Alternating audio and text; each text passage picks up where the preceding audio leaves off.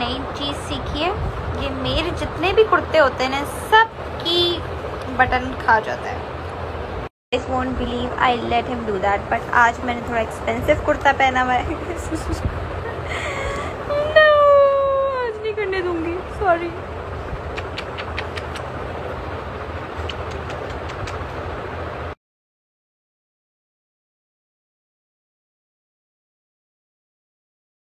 मैं चेस गई थी and look what I found, some bangles. तो मैंने ये लिए हैं और मैंने ये भी लिए, और ये बच्चों का साइज़ है, बच्चों का सबसे बड़ा वाला size.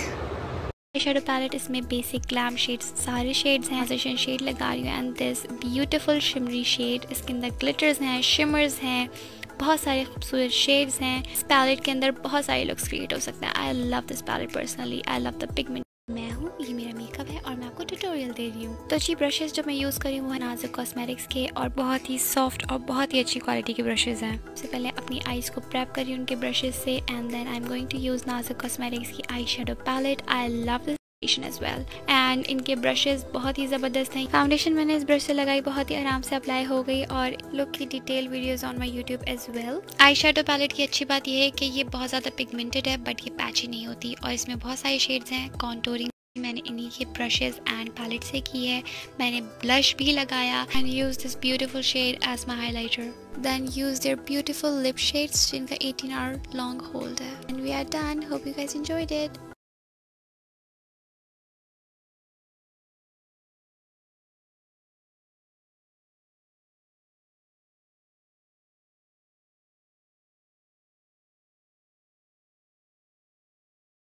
Hi everyone, so I'm going to do the soft makeup with a pop of color. सबसे पहले मैं ब्यूटीफाई बाय आमना का रोज गोल्ड सीरम यूज करूंगी to moisturise and prime my face. Then I am going to use their foundation. This is luminous foundation जिन्होंने अभी launch की है, and I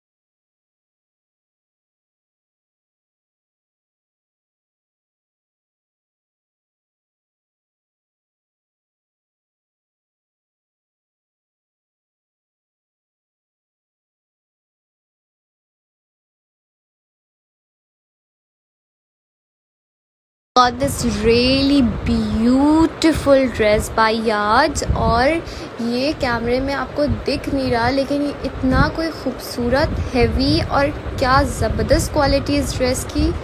I absolutely love this. आज जो है ये इसका प्लाजो भी है, and this is so beautiful. इस पूरे ड्रेस की जो क्वालिटी है बहुत अच्छी है, रियली प्रिटी, बहुत खूबसूरत है।